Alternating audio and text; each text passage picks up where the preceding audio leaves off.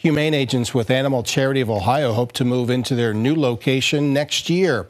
Today we got to go inside the old manufacturing plant in Boardman. The agency took it over about a year ago. Work started last month, but agents say it can only continue as long as there are donations.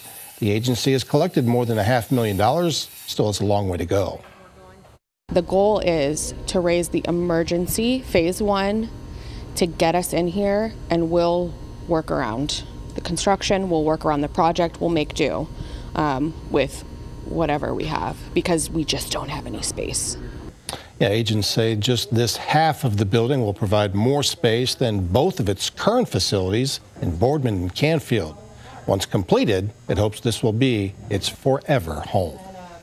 Hi everyone, I'm Lindsay Watson. Thanks for watching the WKBN 27 First News YouTube channel. If you want more video news, subscribe to our channel. And don't forget to download the WKBN 27 First News app for breaking news alerts.